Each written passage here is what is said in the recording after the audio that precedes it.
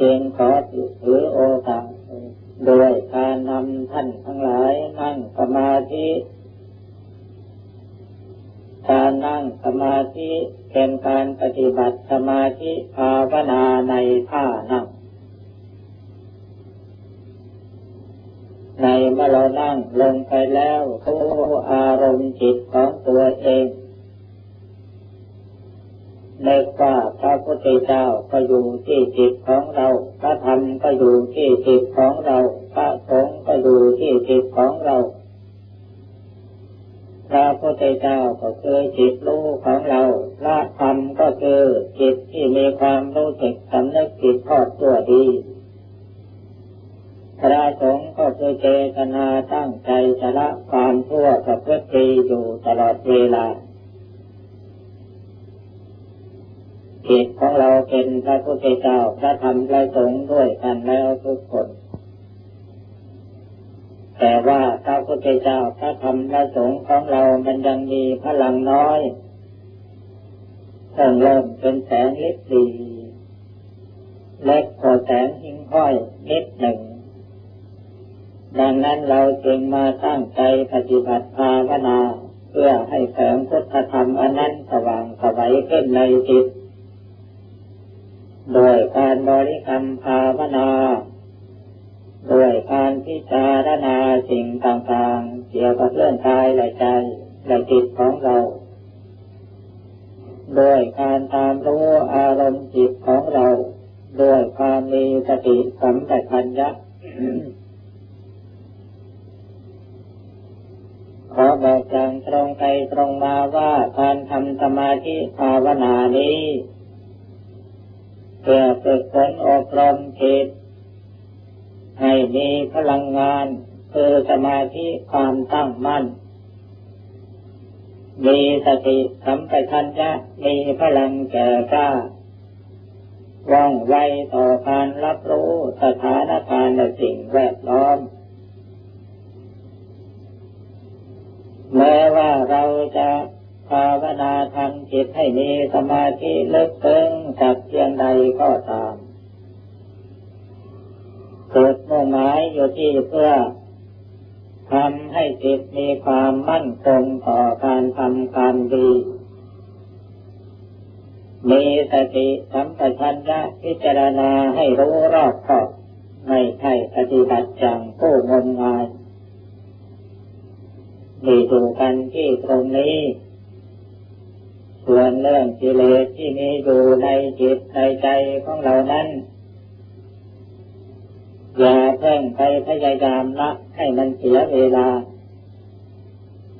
แต่เรามาสร้างพลังสมาธิคือความมั่นคงสติปัญญาความเฉลียวฉลาดรอบรู้ให้มันเกิดขึ้นในจิตของเราให้ได้คือทำจิตของเราให้เป็นผู้รู้ผู้ตื่นผู้เบิกบานลักษณะของจิตที่เป็นผู้รู้ผู้ตื่นผู้เบิกบานจิตสงบนิ่งสว่างไสวใสสะอาดเหมือนกระจกเงาเมื่อจิตของท่านผู้ใดเป็นอย่างนั้นเราสามารถที่จะรู้ว่าจิตแท้จิตดั้งเดิมจิตที่เป็นพุทธะนั้นมันเป็นอย่างไรเมื่อพุทธะยังไม่ปรากฏเห็นชัดเราก็ต้องพยายามปฏิบัติเรื่อยไปเมื่อจิตมีความมั่นคงมีสติมั่นคงความสว่างกระจ่างแจ้งมองเห็นสิ่งต่างๆมันจะบังเกิดขึ้นเองหากเรายังทำสมาธิอบรมสติสัมปชัญญะยังไม่ดีพอหรือยังไม่มีพลังงานพอที่จะใช้การได้แม้ว่าเราอยากจะรู้จะเห็นอะไรมันก็เหมือนคนตาบอดคนตาบอดมองไม่เห็นอะไรแล้วมันจะไปรู้ไปมองเห็นอะไรได้อย่างไรข้อนี้ฉันใดจิตที่ยังมืดมนถูกกิเลสทั้งหลายมันปิดบังถูกความปรารถนาลามกมันปิดบังอยู่ภายในจิตแล้วมันจะมืดมิด ไม่ให้เรามองเห็นสิ่งใดๆตามความเป็นจริงมันก็จะไปมองเห็นแต่สิ่งที่พระพุทธเจ้าสละทิ้งแล้วเช่นว่ารสสรรเสริญสุขเป็นต้นอันนั้นเป็นสิ่งที่พระพุทธเจ้าท่านสละทิ้งหมดแล้วทีนี้เรามามองเห็นสิ่งเหล่านี้เป็นของดีวิเศษไปยึดไปปรารถนาอยู่ในสิ่งนั้นเท่านั้นความปรารถนามันก็ปิดบังดวงตาไม่ให้มองเห็นธรรมอันละเอียดคือไม่ให้มองเห็นธรรมอันถูกต้องมองไปที่ไหนก็เห็นแต่รูปเสียงกลิ่นรสสัมผัสธรรมารมณ์เป็นที่น่ารักใคร่ชอบใจส่วนดวงจิตที่สะอาดสว่างสงบเราจะมองไม่เห็นก็กิเลสเหล่านี้มันปิดบังดังนั้นการปฏิบัติธรรมโดยหลักคำสอนของพระพุทธเจ้าย่อมมีกฎเกณฑ์ที่เราควรจะเอาใจใส่ศึกษาให้เข้าใจกฎหมายปกครองบ้านเมืองก็ยังมีแม่บทของกฎหมายก็คือรัฐธรรมนูญปกครองบ้านเมืองนั่นเป็นตัวบทกฎหมายศาสนาพุทธหลักของการปฏิบัติและคำสอนก็ต้องมีตัวบทตัวแม่บทของศาสนาพุทธคืออะไรใครรู้ไหมเราจะนั้นต้องพยายามทำความเข้าใจตัวแม่บทของศาสนาพุทธอยู่ที่มนุษยธรรมอันนั้นคือศีลห้า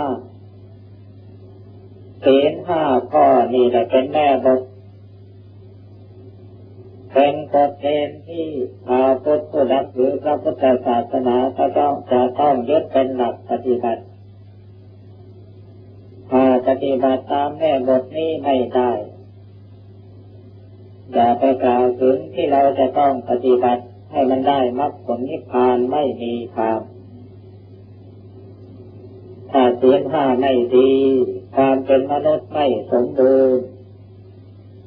เพราะฉะนั้นศีลห้านี้จึงเป็นคุณธรรมพื้นฐานความเป็นมนุษย์ให้สมบูรณ์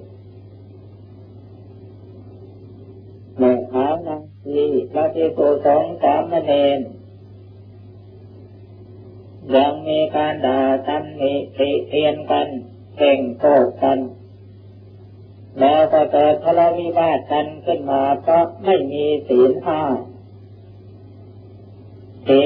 มันไม่บริสุทธิ์จึงด่ากันได้ตำหนิกันได้ติเตียนกันได้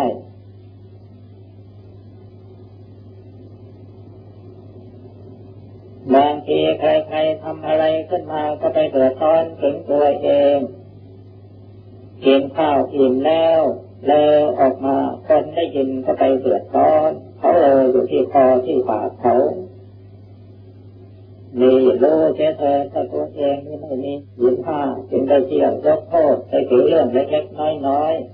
ๆเอามาเป็นปัญหาให้เกิดเรื่องต้องถกเถียงกันเพราะฉะนั้นหลักการปฏิบัติที่นี่อาตมาจึงย้ำอยู่ที่ศีลห้าเท่านั้นทำไมจึงต้องย้ำอยู่ที่ศีลห้าข้อเพราะบริวารของอาตมายังไม่เลิกทะเลาะกันพวกนี้ศีลห้าไม่บริสุทธิ์สะอาดแล้วมันจะไปปฏิบัติธรรมขั้นสูงได้อย่างไรเพราะฉะนั้นจึงจำเป็นจะต้องย้ำอยู่ที่ศีลห้าใครจะว่าหลวงตาพุทธไม่มีภูมิก็ตามใจเพราะพิจารณาดูแล้วบาปกรรมทั้งหลายที่เราทำลงไปนั้นไม่มีอะไรนอกเหนือไปจากการปฏิบัติจิตศีลห้าที่จะต้องไปตกนรกเพราะว่านี่พวกท่านทั้งหลายยังไม่ได้สมาทานศีลแปดก็รับทานข้าวเย็นกันอยู่บางคนแต่จนจะเข้ากระโหลกแล้วก็ยังอุตส่าห์เอาแป้งมาผัดหน้า ยังแฝงจิตให้โยธาปากเข้าไปด้วยก็ยังได้ไม่เห็นจะไปตกนรกใครจะประดับตกแต่งจะทานข้าวเย็นหรือจะฟ้อนรำขับร้องประโคมดนตรีดูการละเล่นต่างๆก็ดูได้ทำได้แต่ไม่มีโทษถึงต้องตกนรกถ้าหากว่าใครละเมิดศีลห้าข้อใดข้อหนึ่งตกนรกทันทีนี่คือแม่บทของศาสนาพุทธสู่กันที่ตรงนี้ต้องพากันทำความเข้าใจให้ดีถ้าหากว่าผู้บวชในพระพุทธศาสนานี่ไม่สังวรในศีลห้าข้อดี ปฏิบัติศีลห้าข้อนี้ยังไม่บริสุทธิ์บริบูรณ์ดีแม้ว่าเราจะตั้งใจประพฤติปฏิบัติศีล227หรือ48มันก็ทำเพราะตัวแม่บทที่เป็นพื้นฐานมันไม่มั่นคงเพราะฉะนั้นพระพุทธเจ้าสอนว่าให้เราละบาปละอย่างไรก็ละที่ศีลห้านั่นเองใครไม่ทำผิดศีลห้าข้อใดข้อหนึ่งได้ชื่อว่าละบาปได้เด็ดขาดเมื่อได้มาละบาปได้โดยเด็ดขาดแล้วผลเพิ่มของบาปมันก็ไม่มีสิเมื่อวานนี่ทุกหัวปลาต้มยำรับทานอยู่แต่วันนี้จุดแล้วก็หยุดต่อไปจนกระทั่งทั่วชีวิตบาปมันก็มีอยู่เพียงแค่นั้นแหละเพียงแค่ทุกหัวปลาเพราะเราไม่ได้ทุกมันอีกนี่พูดง่ายๆฟังให้มันเข้าใจเราก็เอาไปพิจารณาตรวจตราศีลของตัวเองว่าเราบริสุทธิ์บริบูรณ์ดีไหมก็ปฏิบัติได้ก็เป็นแผนการของการตัดผลเพิ่มของบาปไม่ให้มากขึ้นมีเท่าไหร่ก็อยู่เพียงแค่นั้นที่ได้นอกจากจะเป็นการตัดทอนผลเพิ่มของบาปแล้วยังเป็นอุบายบั่นทอนพลังของกิเลสให้ลดน้อยลงหรือหมดไป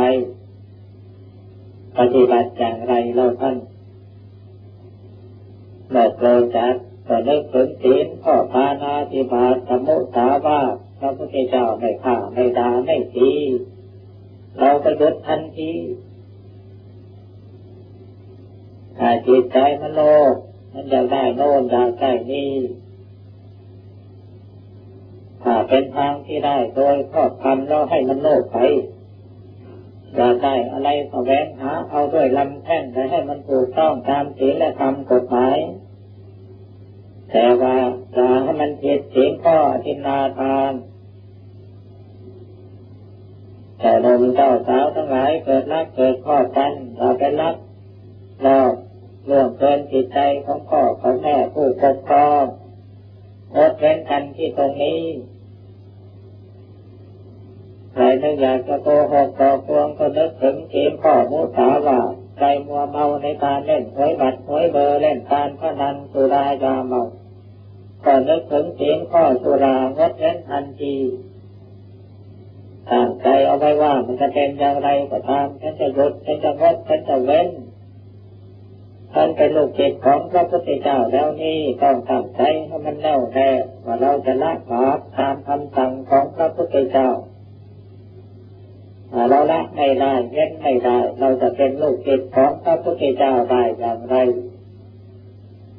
นี่คือหลักกฎเกณฑ์ของการละความชั่วหรือละความบาปมันอยู่กันที่ตรงนี้ถ้าละบาปได้ตามกฎเกณฑ์ของศีลห้าแล้วหายห่วงไม่ต้องไปกังวลอะไรอีก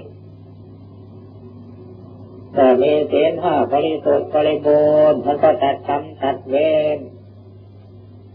การตัดเวรก็คือว่ายุติการทำกรรมยุติการทำกรรมที่ชั่วที่จะทำให้เกิดเวรอาฆาตพยาบาทจองเวรซึ่งกันและกันมันก็หมดเท่านั้นแต่ว่าสิ่งใดที่มันจะเป็นกรรมเป็นเวรที่ชั่วจะให้ผลร้ายประโยชน์มันทันทีไม่ต้องไปหาพระที่ไหนมาเสกมาเป่าให้หมดกรรมหมดเวรมันไม่มีทางหรอก การตัดกรรมตัดเวรก็คือการหยุดทำบาปตั้งแต่วันนี้เดี๋ยวนี้วินาทีนี้อันนี้เป็นการตัดกรรมตัดเวรเพราะฉะนั้นหลักของการตัดกรรมตัดเวรมันอยู่ที่ตรงนี้เมื่อเราตัดกรรมตัดเวรได้เด็ดขาดว่าจิตของเรานี่มันสงบไปแล้ว50%แล้วนะโยมเนาะมันสงบจังไรเพราะมันไม่มีความหวาดระแวงว่าคนโน้นเขาจะมาทำร้ายคนนี้เขาจะมาทำร้ายผู้ที่มีศีลบริสุทธิ์สะอาดดีเนี่ยเป็นผู้ยอมเสียสละชีวิตเพื่อชีวิตของคนอื่นชีวิตเลือดเนื้อในกายของเราสละทิ้งหมดแล้วแม้แต่เข้าไปในป่าเสือมันก็ไม่กินเพราะเสือมันไม่อยากกินของที่เขาทิ้งแล้วมันจะกินแต่ของที่เขาหวงเท่านั้นเองเพราะฉะนั้นเรามาเป็นนักปฏิบัติต้องทำความเข้าใจในแม่บทของศีลและระเบียบที่เราจะพึงปฏิบัติอย่างเคร่งครัดแล้วก็ตั้งใจทำสมาธิภาวนาโดยวิธีการต่างๆที่เราคล่องตัวและชำนิชำนาญมาแล้ว ให้จิตมันมีความมั่นคงทีนี้สำหรับวิธีการทำสมาธิในวันนี้จะขอแนะนำเอาไว้2 วิธี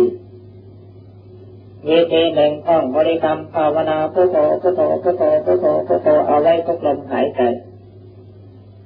ไม่เฉพาะแต่เวลาที่เรามานั่งอยู่เดี๋ยวนี้ยืนเดินนั่งนอนรับทานดื่มทำพูดคิดท่องพุทโธพุทโธพุทโธพุทโธพุทโธได้ตลอดเวลาเวลาเราพูดมีสติเวลาเราคิดมีสติเมื่อเราท่องพุทโธแล้วมันเป็นอุบายทำจิตให้มีสติสัมปชัญญะแล้วก็มีพลังของสมาธิบังเกิดขึ้นจิตมีความเข้มแข็งสติว่องไวรู้ทันการต่อไปเราอาจจะไม่ท่องพุทโธก็ได้กำหนดความรู้ยืนเดินนั่งนอนรับทานดื่มทำพูดคิดทุกขณะจิตทุกลมหายใจจนกระทั่งมันเป็นเองโดยอัตโนมัติที่นี้ประโยชน์อะไรที่เราจะต้องมาทำสติกำหนดตามรู้การยืนเดินนั่งนอนรับทานดื่มทำพูดคิด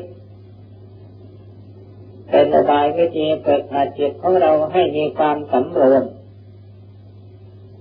เมื่อเรามีสติรู้อยู่กับสิ่งเหล่านี้จักขุนาสังวโรสาธุเราก็ได้สำรวมตา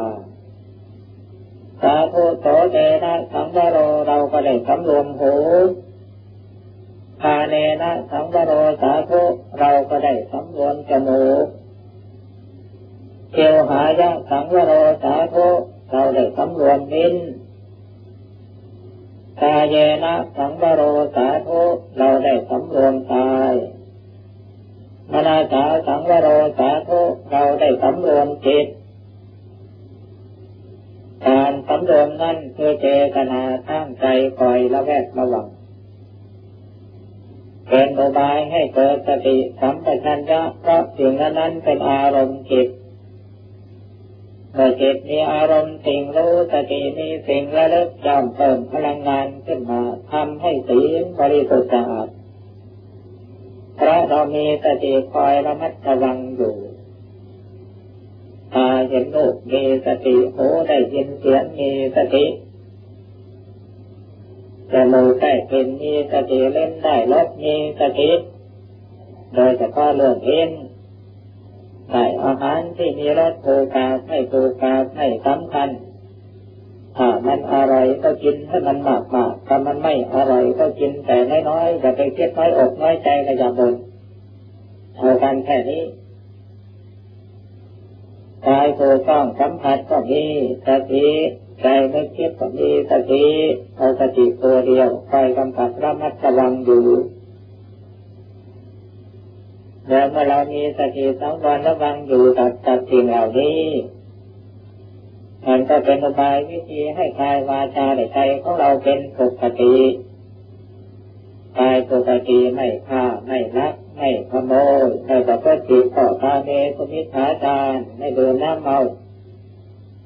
วาจาของเราไม่พูดปดไม่พูดส่อเสียดไม่พูดคำหยาบไม่พูดเพ้อเจ้อเหลวไหลใจของเราไม่เพ่งเล็งในสมบัติของตนอื่นไม่อยากได้สมบัติของตนอื่นไม่พยาบาทอาฆาตเกลียดแค้นใครมีใจมีความเห็นชอบเกี่ยวกับสัมมาทิฏฐิเห็นว่ามีบุญบาปมีบุญมีสุขมีทุกข์มีพระพุทธเจ้าพระธรรมพระสงฆ์มีผู้ปฏิบัติตามคำสอนของพระพุทธเจ้าพระธรรมพระสงฆ์จิตต้องมีสมาธิมีสติปัญญา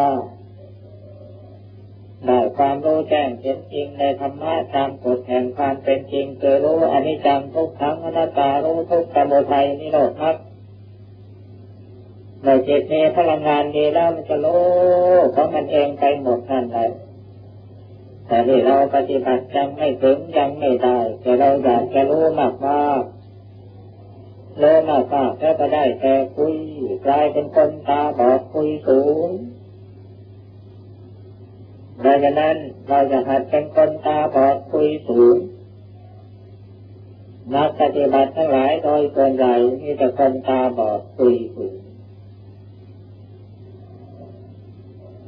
ผู้ที่ทำตัวเป็นนักปฏิบัติเป็นกรรมฐานถ้าเราปฏิบัติสมาธิยังไม่เกิดจิตยังไม่เป็นสมาธินี่เราไปคุยไม่ได้หรอกถ้าฝืนคุยก็มีแต่เรื่องโกหกมนุษย์ในโลกนี้ใครหนอจะโกหกใครแน่เรียนเกินผ้าสีดำๆไม่มีเพราะฉะนั้นให้ระวังครูบาอาจารย์ของเราท่านย้ำนักย้ำหนาว่าเอาสมาธิให้มันได้เอาสมาธิให้มันได้ในการทำสมาธิทำอย่างนี้เด้อพอไปลองทำลองดูแต่ใครไม่เชื่อก็รับฟังไว้แล้วก็ทำไว้ลองดูวันนี้ก็มีเด็กที่คนหนึ่งไปถามว่าทำไมจิตใจมันมีแต่ความฟุ้งซ่านมันไม่สงบสักทีว่าอย่างนั้นสงสัยจะไปโดนใครโกหกมาแล้วมั้งว่าจิตมันฟุ้งซ่านนั่นเป็นอย่างนี้ก่อนศีลอบรมสมาธิศีลหมายถึงศีลที่บริสุทธิ์อย่างต่ำศีล5กายวาจาบริสุทธิ์ปราศจากโทษ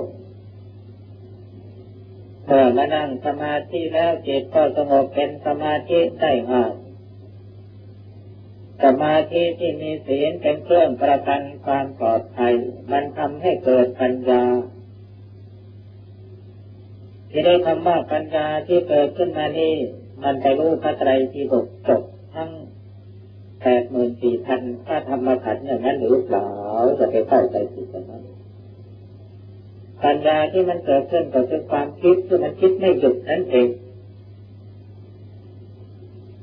แต่เป็นความคิดอะไรก็ได้ที่มันคิดไม่หยุดเราไม่ได้ตั้งใจคิดมันก็คิดของมันขึ้นมาตั้งใจคิดมันก็คิดของมันขึ้นมาเพราะที่เราไปเข้าใจผิดว่าความคิดนั้นคือความฟุ้งซ่านแล้วเราก็อยากจะให้จิตมันหยุดคิดถ้าเราติดความสงบติดความนิ่งของจิตแต่แท้ที่จริงทำบริกรรมภาวนาพุทโธพุทโธพุทโธพุทโธพุทโธที่ท่องเอาไว้นั่นน่ะมันอะไรเสียอีกก็คือความคิดนั่นแหละมันอะไรเสียอีกก็คือความคิดนั่นแหละทีนี้ว่าภาวนาพุทโธพุทโธหัดคิดพุทโธพุทโธพุทโธพุทโธพุทโธจำจ้องตัวจำนี้ทำนานแล้วสมาธิมันเกิดเองพอสมาธิมันเกิดขึ้นมาเล็กหน่อยมันก็ทิ้งพุทโธที่มันตั้งใจคิดอยู่นั่นแล้วไปคิดอย่างอื่นขึ้นมาความคิดอย่างอื่นนั่นก็คือความคิดเหมือนกันกับพุทโธนั่นแหละ เพราะฉะนั้นเมื่อจิตมีความคิดเกิดขึ้นมาเองปล่อยให้มันคิดไปเลยปล่อยให้มันคิดไปแล้วเอาอย่างนี้ตั้งใจเอาไว้ว่าเอาใจที่คิดไปถึงไหนฉันจะตั้งใจดูแกคิดไปเหนือไปใต้คิดไปนรกคิดไปสวรรค์คิดไปบ้านคิดไปช่องคิดไปเที่ยวหาเที่ยวแต่เที่ยวสาวคิดไปลักไปขโมยไปจี้ไปปล้นตามมันไปลื้อมันไปมันจะไปถึงไหนทีนี้ถ้าเราการคิดนั้นเป็นอารมณ์จิตพอเราสติตามรู้มันไปเมื่อสติสัมปชัญญะตัวนี้มีพลังแก่กล้าขึ้นผลมันจะเกิดขึ้นเป็นสองอย่างถ้าสติตามทันความคิดทุกขณะจิตคิดไปดูไปคิดไปดูไปคิดไปดูไปตัวคิดไม่หยุดนั่นเป็นตัววิตกสติรู้พร้อมในขณะที่จิตมีความคิดนั่นคือตัววิจารณ์จิตคิดไม่หยุดเรากำหนดดูมันเรื่อยไปแต่เดี๋ยวทีมันก็บังเกิดขึ้นคิดไปดูไปคิดไปดูไปกายก็เบาจิตก็เบาหนักเข้ากายก็สงบจิตก็สงบมันสงบอย่างไรมันคิดอยู่ไม่หยุดมันสงบอย่างไรเอาคำพีไหนมาพูดมันคิดอยู่มันสงบถ้าจิตตัวรู้สติตัวรู้มันเป็นปกติไม่มีความยินดีไม่มีความยินร้ายในความคิดนั้นคิดแล้วก็ปล่อยวางไป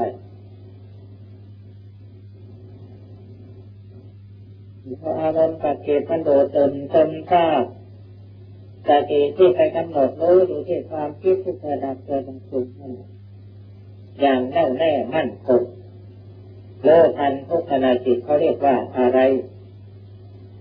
จิตตานุปัสสนาสติปัฏฐานไม่ใช่หรือภาวนามาจนกระจายไม่เข้าใจความคิดที่มันคิดอยู่ไม่หยุดสติไปตั้งอยู่ที่ความคิดกำหนดรู้ที่ความคิดตลอดไปนี่แหละตัวนี้แหละเขาเรียกว่าธรรมานุปัสสนาสติปัฏฐานนักปฏิบัติทั้งหลายโง่มานานแล้วเพราะฉะนั้นทำความเข้าใจซะให้ดีท่านอาจารย์เขาท่านพูดเป็นคติเตือนใจไว้ว่าเมื่อก่อนนี่จิตข้างมันสงบสว่างสบายแต่เดี๋ยวนี้มันมีแต่ความคิดมันไม่สงบสักทีนี่อาจารย์ใหญ่เปิดคำพีเอาไว้อย่างนี้ทำไมลูกศิษย์ให้จดจำคำสอนของอาจารย์เพราะฉะนั้นเรามาสอนกรรมฐานอยู่นี่เกือบ20 ปีหรือ20 ปีแล้วมันจึงหาคนเอาดีไม่ได้เพราะไม่เชื่อครูบาอาจารย์อาจารย์ใหญ่ท่านว่าเวลานี้จิตข้าไม่สงบมีแต่ความคิดพอถามท่านว่าจิตมันเสื่อมหรืออย่างไรถ้ามันเอาแต่นิ่งสงบอย่างเดียวมันก็ไม่ก้าวหน้าสิท่านว่าอย่างนี้